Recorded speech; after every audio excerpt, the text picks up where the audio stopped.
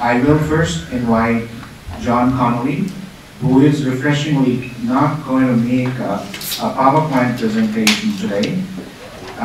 Admittedly, he thought it's a dry topic, and Paul has a meaty topic, but I'm sure they'll do a great job of that. John, you heard him before on our health tech session, as well as he has given some great feedback to some of you who decided to pitch last time. John is Vice President, Corporate Development of RNA Diagnostics, which is in the personalized medical diagnostic sector to assist in management of cancer and other disease states. And I'd like to also congratulate John because he has just recently got another large dosage of funding. John, welcome. Thanks a lot for having me, Lal. This is always enjoyable to talk to entrepreneurs about what they're passionate about, building their businesses. And just a way of background, I may not be typical for a technology entrepreneur. I went to McGill where I studied philosophy and economics, and then I worked as a computer salesman for 3 years. I went back to business school at Ivy. I imagine some of you are MBA students or have been business school grads. But I have a lot of experience in reviewing business plans. I spent 10 years doing M&A work for Canada's largest food company, and McCain Foods, where we bought companies all around the world in the food business. Actually started up a food company in India for McCain Foods, and grew potatoes all over in northern India, which was an interesting experience. I'd be glad to talk to some of you folks about. And then I spent another 6 or so years with MBS Capital, venture capitalists, making investments in life science companies, and again reviewed a lot of business plans. So over the years I've reviewed hundreds of business plans, and I have a good nose and eyes for what makes a good business plan and what makes a business plan that you don't want to read. And if you're in the business of pitching your business to investors, you definitely want them to read your business plan. So maybe I can give you some insights into that. So 4 or 5 years ago, my partners and I started a company called York MedTech Partners, which is an incubator for MedTech companies here in Ontario based on intellectual property coming in the university sector. And we've started, we've made 4 investments, and we've started two companies in the molecular diagnostics space. RNA Diagnostics, which is the company that won the PikeWest business plan competition last year. And another company called Proteocyte, which we just started less than 6 months ago, which again is focused on a biomarker for tumor aggressiveness, which is intellectual property given at Mount Sinai Hospital here in Toronto.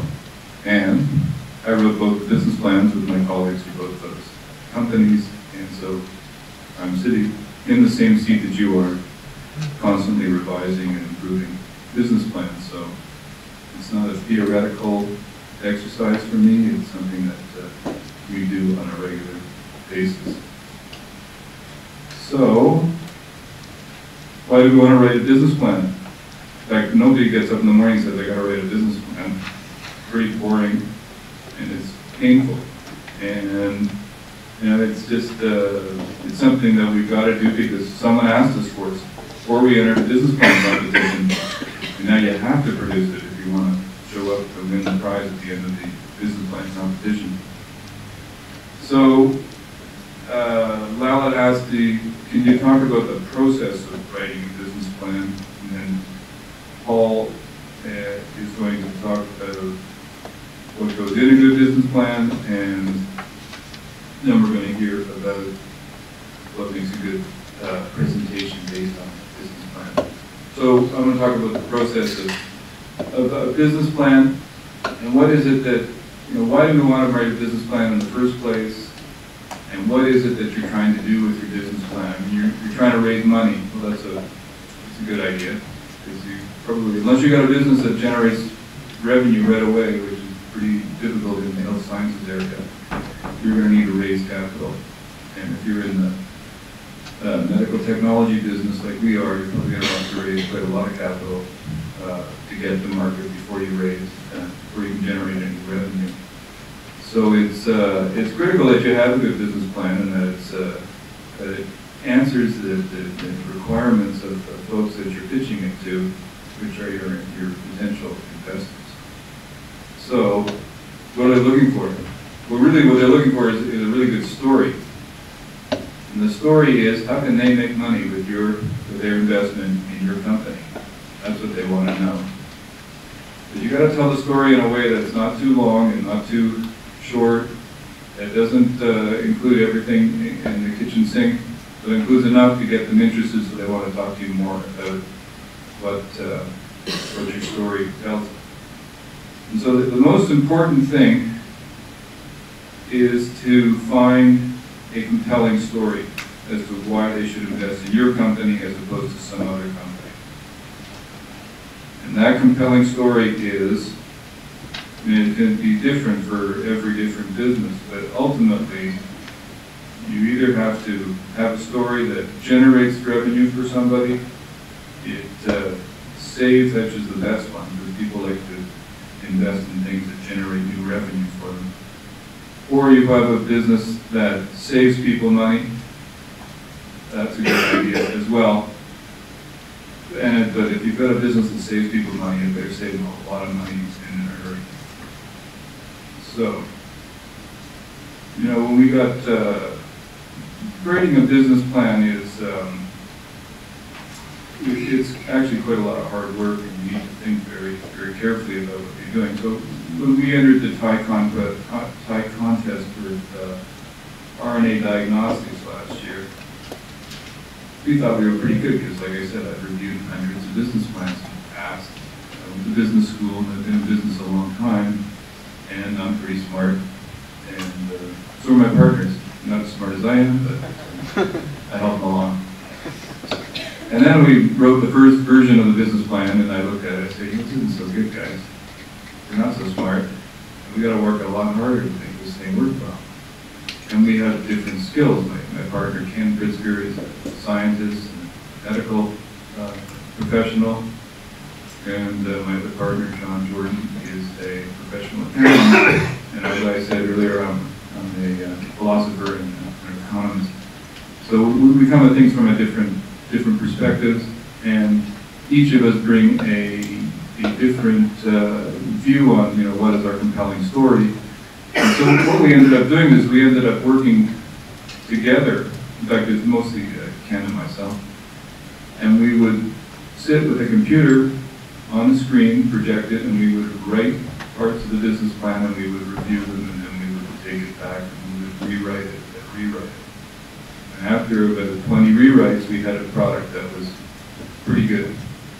It's not fantastic, but it was good enough to tell our story in a compelling way that convinced the tie judges that there was something there that deserved a second look, which is really what you want with your business plan. Is you want to entice the folks that are thinking about investing in you to sit down with you and start to really understand what you're trying to convey to them on the written page. And so working collaboratively as a team is a much better idea than trying to do it all by yourself in a vacuum. And so if you don't have a big team that can write, then I would suggest that you should prepare your plan and then put it by people who are experienced in business plan writing or just good editors, and they can help you to improve the plan on a regular basis. So, to me, the most important part of the business plan is to say, well, what is that problem that we're solving? Is it really a big problem? And you should ask yourself this question too, because you're investing a lot of time in your businesses. And if you're only solving a marginal problem that isn't really very important, then you should really ask yourself, why are you doing this at all? Because unless you're solving a very serious problem, then it probably doesn't warrant a lot of investment. It may not, I mean, in social media, it may not be a problem, it may be a big opportunity, and you may be approaching it in a completely unique way and creating a new niche. But for most businesses, it's a problem that you're solving in a way that nobody else thought of before that's going to become a winning business. So okay, so you have a big problem. You know, how big is it? Is it really as big as you say it is? Do you have evidence that can demonstrate that that's the case? And is it believable by people who will be looking at your business plan? You know, and you know, I never saw a business opportunity that was less than $1 billion. But you know, do you have real evidence that it is $1 billion? And you know, how did you come up with those numbers? You got to include that logic in your business plan. So let's assume you have a big problem and you solve that problem. Does your product really solve the problem that you've identified? And does it do so in a unique way that's different from all the other folks? Because if there's a big problem, there's going to be other people with other approaches who are going to try and solve that problem in a unique way. And so why is your solution better than the other solutions that are being offered in the marketplace today?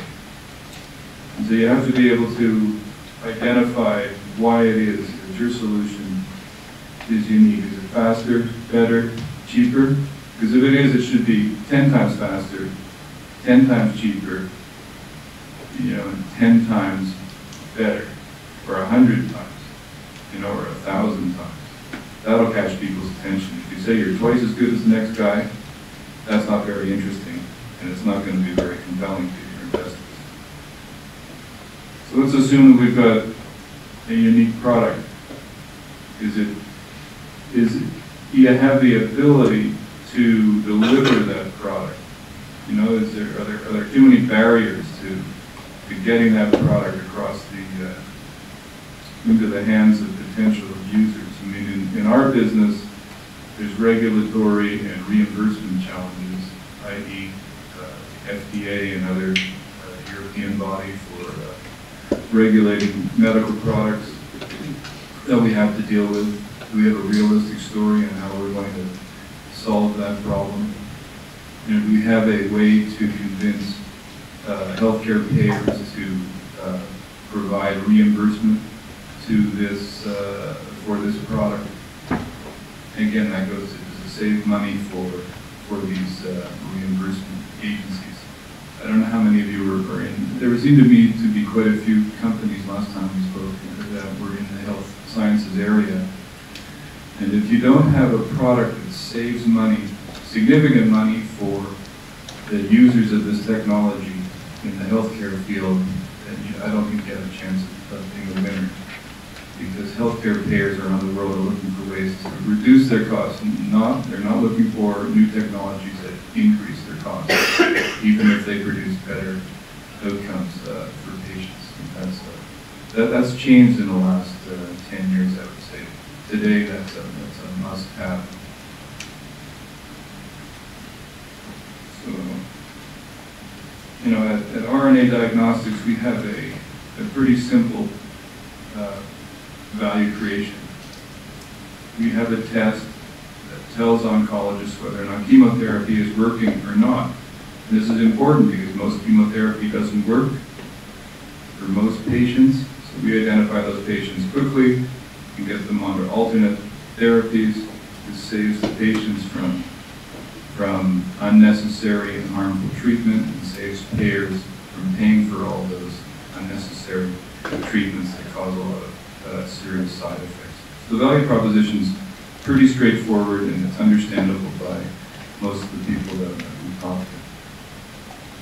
With Proteus site, again, we've got a product that measures tumor aggressiveness quickly in prostate, and we can identify those patients that can be treated in less aggressive manners, and that reduces the incidence of adverse events like incontinence and impotence, which most of the men in this room would be pretty significant benefits. So again, it's a simple, straightforward solution, saves money for healthcare payers, and provides real benefits for the patients. So it's a simple story. If you got a big problem, you solve this problem in an elegant way that's straightforward, and then all the rest of the business plan is about how are you going to go do that. You know, what's unique about your product? What sales channels are you going to use? What are your tactics? What are the intellectual property issues and strategy that you've got? What's the regulatory path? What's the reimbursement path? And this will, whatever the key drivers are in your business, once you set up the problem and how you solve it, then it's a question of just telling the story, and you have the management team. What are you going to do with the investor's money? And you're going to get to a goal line quick enough so that you've created something of real value before you run out of money or before you get to revenue. And so those are the things that Paul's going to talk about, and those are the details that fill out the business plan. I would say that you don't want to make your business plan too long, because you can never tell the complete story in your business plan, regardless of how good a writer you are, because your audience reading these plans have a limited attention span, and they want to have they don't want to spend more than maybe 20 minutes on an interesting plan. You got to hook them in the first 2 pages. If you don't do that, they won't read the rest of the plan, and then you have you've lost. If you can't tell the story quickly, in the first couple of pages, which is your executive summary, then the reader won't go through the rest of the plan. So it's really key to set up the story properly, and then if they're interested, then they'll read through maybe the whole plan, maybe not. But you got to give them enough of a compelling story so that they want to call you up and talk to you more about your plan. So that's my story, and I'm happy to talk to any of you about my experiences in this business, and I wish you all the best of luck.